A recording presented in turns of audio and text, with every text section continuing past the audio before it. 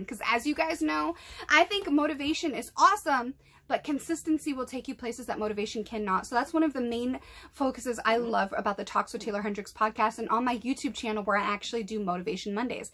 I want to carry you guys in the right direction through the week because it's so easy to get boggled down with negativity and societal expectations and negative comparisons and toxic positivity and boom, boom, boom, boom, boom. It's like the heat in a wrestling match. It's like boom, boom, boom. It just weighs you down, boggles you down until you end up with so much baggage that you didn't even know you had, and then you wonder why there's no room for happiness in your present. It's because you're still carrying all that baggage from your past. Like, who has the time for that? Honestly, and who is tired? Who is tired of lugging around all that baggage? And that's what brings me to today. FOMO. F-O-M-O. Fear of missing out. This is a huge issue. We've brought this up in prior episodes of Motivation Monday and on this podcast, but I want to bring this up again because it's so easy to forget. And because it's so easy to forget, we often fall back on it as a crutch, and then we don't understand why we're so unhappy. Okay, FOMO, fear of missing out. Take stock of your life for a second for me, okay? And then ask yourself, if you have this fear of missing out, ask yourself, what is it I'm afraid I'm missing out on?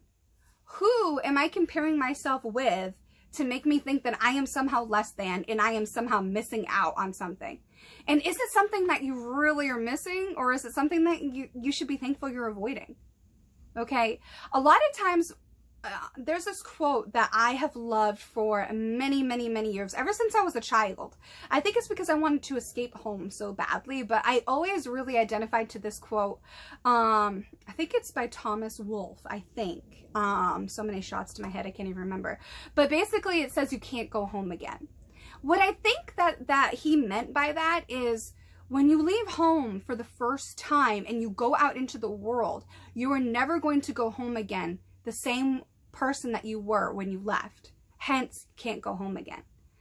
And so for me, I think when I hear people saying that they're afraid of missing out on this, that, or the other, or certain experiences or whatever, I think a lot of times they're looking back at other people that they've known throughout their lives and see what those people are doing, and then they start comparing and contrasting their own lives and what they're doing.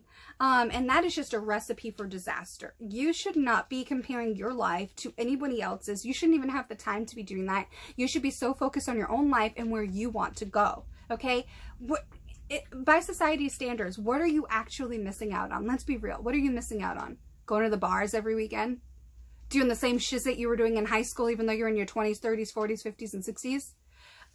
Spending all your money so you can do TikTok videos of Amazon gadgets and like, or are you one of those people that, you know, thinks, oh, my wardrobe isn't cool enough because I don't have enough designer labels because I see everybody posting photos on Instagram with designer this, designer that, new this, that, and the other every single week, or flashing money on social media and all this other stuff, or going on vacations every other week? Are you really missing out, or are those people putting on a facade because social media is fake and promotes narcissistic behavior? Be realistic. What are you actually missing out on? Okay, getting drunk every single weekend just puts you in an earlier grave. It literally is horrible for your body, and it's terrible for your wallet. Okay, do you really need all of those Amazon gadgets and to keep up with the latest social media fast trends that go in and out in like the same day? That's how you stay broke. Okay, and can these people really honestly afford all of those vacations, or are they just putting themselves into bigger and bigger and bigger financial debt to impress people that don't even care about them in the first place? What are you truly missing out on? Okay, a lot of times when you think you're missing out on something, you're just comparing somebody else's lifestyle to yours instead of understanding the value in the grass is greener where you water it. If you're always focused on other people's lives and the fear of missing out, you're not watering your own grass. What you feed grows and what you starve dies. A lot of times it's fake. You know, a lot of these people that you're comparing your own life to, their grass isn't greener. They're just spraying it with green dye, okay? To hide the fact that it's dying or dead or gone. Okay?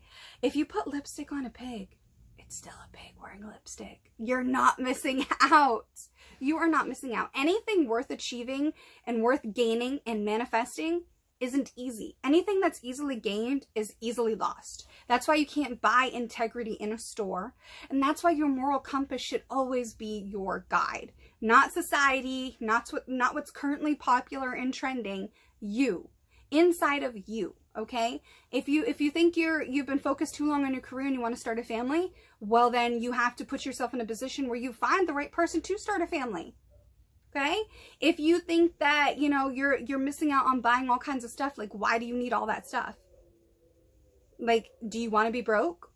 Or do you want to have a closet full of clothes that were cool in the moment, but you're never really going to wear because you chose quantity over quality? What are you truly missing out on? We're in one of the wealthiest societies that has the most opportunities throughout the history of our country in Western civilization, period.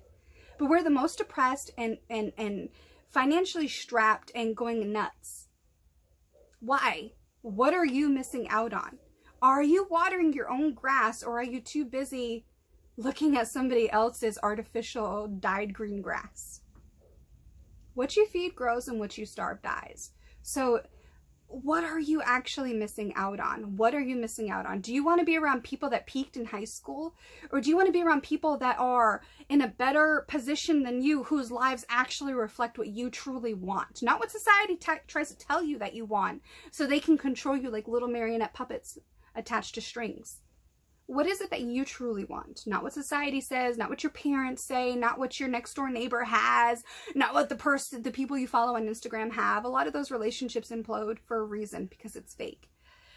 When you are truly successful and happy and healthy with yourself on the inside, you glow different. You hit different. It's different because your validation is coming from inside of yourself and not from all of these random people on social media who don't actually give a crap about you and are probably comparing their lives to yours, wishing they had what you had, but you're too busy wishing you had what somebody else has. Okay? The world is not fair, but that doesn't mean that you can't make it fair for you. You know, don't underestimate the value of working hard, but also work smarter. Okay? That's what people are so afraid these days of adversity, so they want everything to be fair. But you can't confuse fair with equity of outcome. Okay, it's different. If you work super hard and did everything the right way and somebody else did everything the wrong way, do they deserve the same things as you? Do you want their life? What are you truly missing out on? What are you afraid of missing out on? A lot of the things that are going to give you the best future in life are things that are not easily gained, but everyone wants to act like they have it. And that's the thing. Everybody wants to act like they're a 10 and act like, you know, they're a beast. But then when it comes time to do high value shizit, 10 shizit being a beast, they don't want to do that. Why is that? Because it's hard. It's not easy. We live in an instant gratification society, and that's why it's so valuable to understand that consistency will take you places that motivation cannot. So are you consistently ignoring your own grass because you're consistently comparing your life to other people? Or are you consistently watering your own grass so that your grass is greener than anybody else that you could possibly compare it to? So much is a facade. And once you get a peek behind that curtain, you'll realize that all your comparisons were for naught, because that person would easily, in a hot minute, switch places with you. Water your own grass. Focus on your own life. Focus on fixing your own internalized traumas, your own struggles, your own shortcomings, so that you can be the best possible person, the best possible adult version of you, so that you can honor the little kid that you used to be. Don't have a fear of missing out on what everyone else is experiencing, because maybe what everybody else is experiencing is not good. The only thing you should be afraid of is not being the best possible version of yourself and not honoring the little child that you used to be. Because I can all but guarantee today's modern society would be so much better if people stopped pointing the finger at everybody else and started turning the finger inward on themselves, working on themselves, and then projecting that goodness, that happiness, that healthiness, that success outward to everybody else. Focus on themselves instead of everyone else. It is so much easier to tear somebody down to your lower level than it is to build yourself up to a higher level. A lot of people don't want to put in that work, and that's why they line up for what we talked about in a previous week, the reassuring lie. People don't want to put in that work that is required of standing in the inconvenient truth line, So that's why there are so many people lining up for the reassuring lie. And so that brings me to this final question that I've been asking this whole time for motivation. FOMO, fear of missing out. What do you think you are truly missing out on? What do you think you're truly missing out on? Is it real or is it just in your head? You got to learn to tell your head what's real and not your head tell you what's real. Okay? Your head doesn't know, but your heart does. Are you watering your own grass? What are you afraid of missing out on? And what are you doing for your life to be so much better for you and for the little kid you used to be and the little kids you might have right now or in the future? Those are much more important questions than, well, I wonder what so-and-so's doing today. So what are you truly missing out on? Or is it just some emotion that is artificially created to hold you back from all of the potential that you possess? Ask yourself that question and be honest and find out. You'd be surprised what the answer may be. All right, everyone, this has been the latest episode of the Talks with Taeler Hendrix podcast with yours truly. Do not forget to head on over to my YouTube channel, youtube.com/Taeler Hendrix for more Motivation Mondays, Q&A Wednesdays, Fun Fact Fridays, and so much more. And I will see you guys live with the Brand Live with Vincent Taylor this Friday at 1 p.m. EST. Until next time, everybody. Talk soon.